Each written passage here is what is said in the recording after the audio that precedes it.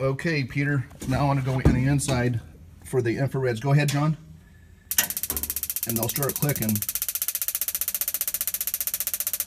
And you wait a little bit. Okay, here, see the flame? Turn the other one on, John. You can see it ticking there.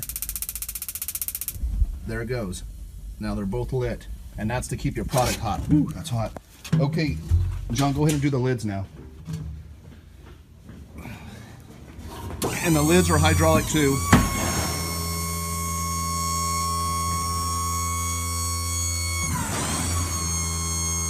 Which is nicer than the Raytex, that's for sure.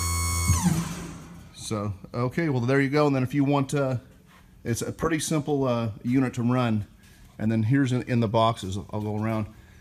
If you want video of it glowing, or actually we can turn them back on and I can make a third video and send it to you of it glowing. And then you can open these up. This is different than Raytex 2. It's more insulated. It's an insulated outside box. And then there's where your 2 ton of product, a ton on each side go.